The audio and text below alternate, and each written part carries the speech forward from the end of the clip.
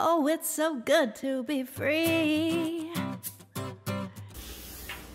Hi everyone, and welcome back to the Homestead Challenge.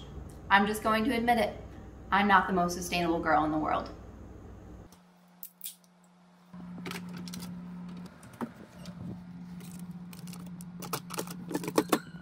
But I have come a long way. Oh, I'm free as me. So if you've ever watched any videos on YouTube about sustainability, you might have seen people who only make enough trash in a year to put it all in a mason jar, and that is it. That's not really realistic for me and my family, and I don't think that it's realistic for a lot of people. So today I want to show you some tips on things that you can do realistically, even with a family and kids, in your kitchen to start your sustainability journey today. So we all have to start somewhere, and sustainability for me is actually what I started before even started thinking about homesteading. So before I really knew what the word meant, or before I incorporated other practices into my life, I started on a sustainability journey, and I started right here in the kitchen.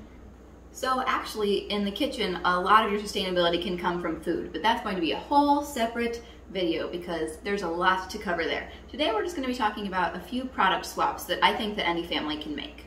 So if you would like to see more sustainability content and perhaps a video on sustainable food options, then please give this video a thumbs up, and that will let me know that you want to see more sustainability content. And while you're there, hit that little subscribe button and the notification bell in order to be notified anytime that I make a new video.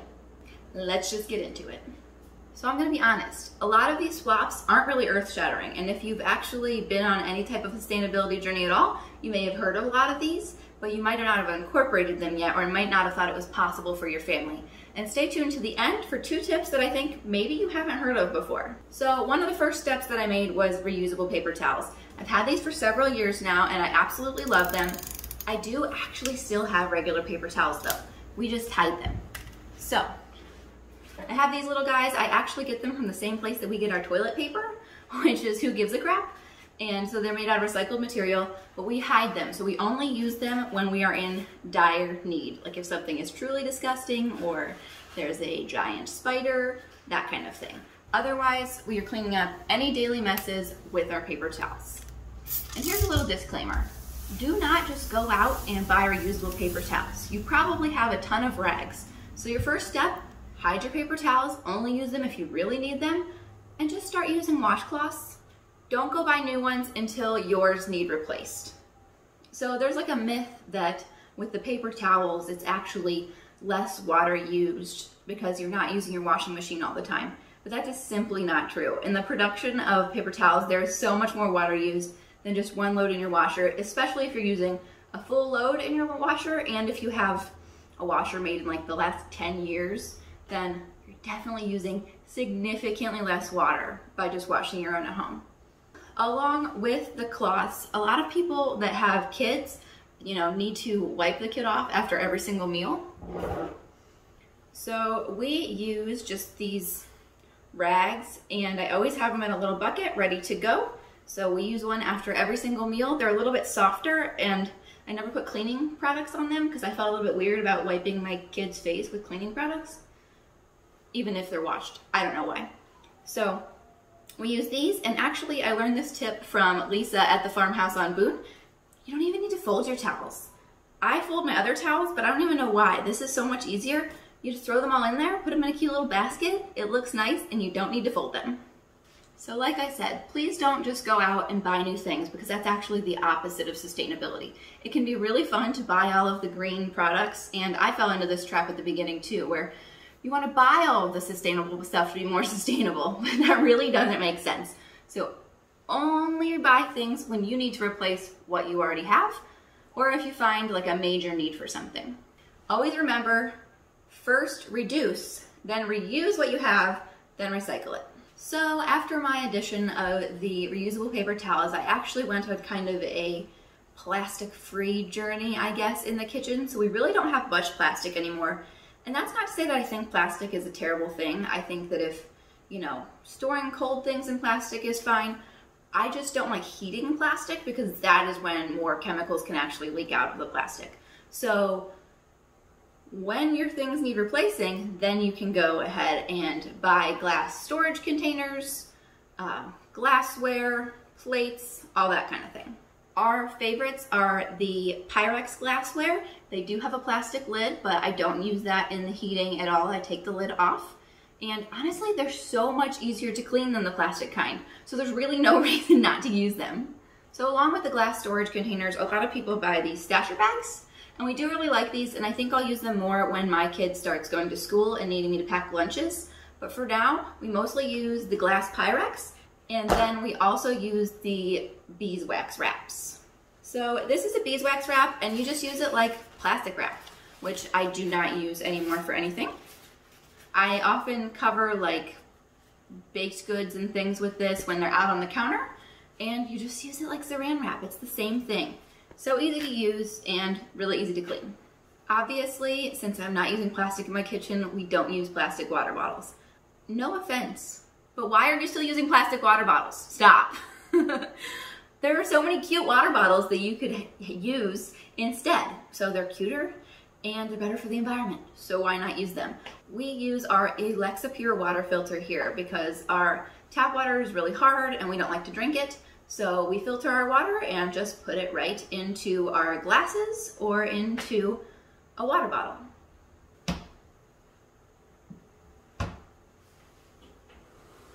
So along with not wanting to kind of leach chemicals into our foods with the plastic free, we've also gone to silicone for many things.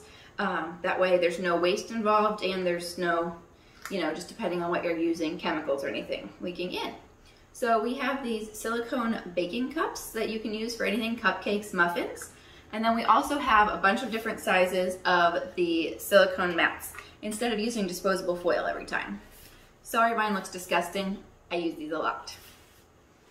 So along with going chemical free, I started making a lot of my own cleaners. This seemed like it was gonna be really time consuming, but honestly, counter spray or whatever you use to spray the counter is what I use most. And it takes like 3 seconds to make it. So this is definitely something that's doable for any family. So I just make it in a jar and it sets for a couple of weeks. And then I transfer it over to my spray bottle and I use this several times a day, every single day. This particular mixture here, I actually have a recipe for on the blog, so I will link that in the description box below. I also have 2 other cleaners on there. So I have a scrubbing paste that's really good for the stove, and then I also have over there a toilet bowl cleaner. But this is by far my favorite recipe. So super easy to make, takes 2 seconds, rids your home of chemicals. It is vinegar based though, so if you have a natural stone countertop, you're gonna wanna stray away from this one or any vinegar products because it is pretty harsh and it will take off the finish of your like granite and stone countertops. So even if you don't want to make your own cleaning supplies, you can actually buy things in bulk to refill. So I don't always make all of my own cleaning supplies. I definitely don't make my own soap. This is hand soap. I just buy it in a big container and then pour it in. I do the same with my dish soap and actually some of my other cleaners as well. You can buy them in concentrate form and then you just have to add some water and you can use them in your reusable glass bottles. Okay, so you're ready for the 2 tips that you might not have heard before? You may have, but these are actually things that I didn't know, and when I told my husband, he didn't know either. So along with the water use, actually using your dishwasher, especially if it's a newer dishwasher, especially if it's high efficiency, that's going to use a lot less water than hand washing your dishes. We actually do both here, but it makes me feel a little bit less bad about using the dishwasher. If you have a gas stove like us, then when you are trying to boil water or something, if you have the flames going over the side of the bowl, that is actually wasting gas, and I don't really understand it as a cooking principle, but it's not good for cooking, and it'll actually make things take longer. So make sure that your flame is never going above the outside of your pot or pan. So these swaps are actually really easy, and if you make them over time, they're really not very expensive. You can even make things yourself, like the rags, reusable paper towels. I wish I could sew. Hopefully that's something that I'm going to be learning this year and we'll have right here on the channel. We will see. But so easy. I mean, you can make the beeswax wraps yourself too. It's a fun craft you could do with your kids. All of these things are things that I have done in my household that I really don't feel like take up that much extra time or anything for us to do. And they're things that we use almost every single day. So just these little things I think can make a big impact, even though They're not really earth-shattering. It's nothing really new, but some of us just kind of need the leap to actually get started on these things. So I'm really challenging you. Pick one thing that you want to do that you haven't done yet. Incorporate it into your routine this week.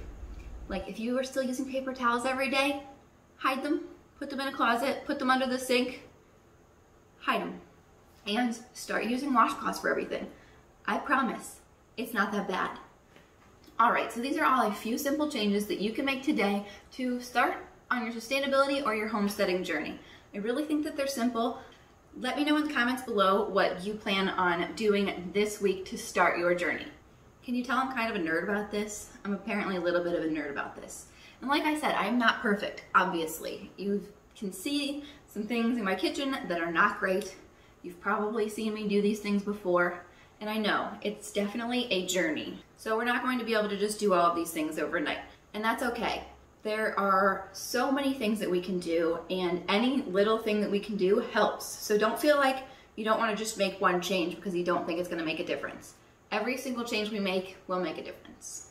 Thank you so much for watching. I hope you learned a little bit of something today. Perhaps one of these tips was new for you. But if not, I hope that it encourages you that you can do this, even if you have a family, no matter what your situation is, you can make at least one of these changes. I know you can. So definitely let me know what you're gonna do.